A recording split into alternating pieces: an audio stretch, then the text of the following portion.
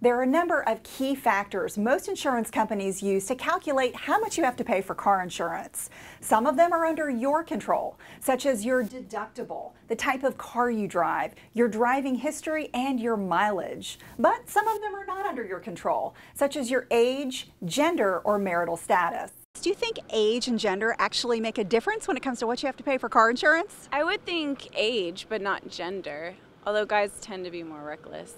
Do you think it's fair that men typically pay more than women when it comes to car insurance?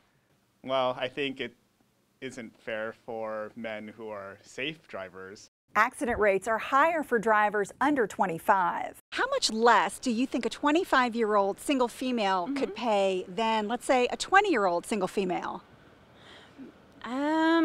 Maybe like 10% less? A recent survey from insuranceQuotes.com found that a 25-year-old man pays about half of what he did when he was 20 years old.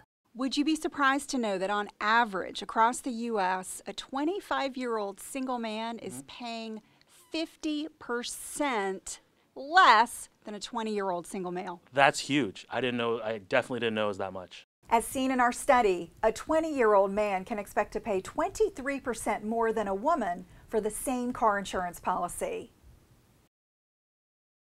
What do you think about marriage as a discount for car insurance? Like I said, I don't think it's very fair because what if someone just can't get married, but they have to pay more just because they're unmarriable? I don't know, I think that sucks for them. A 20-year-old married man will pay 22% more than a married woman who's the same age. Now, that's a nice wedding gift. No matter your situation, a smart way to pay less for car insurance is to shop and compare rates at least once a year. Laura Adams. Use insuranceQuotes.com to get free quotes from the nation's top insurance providers and start saving.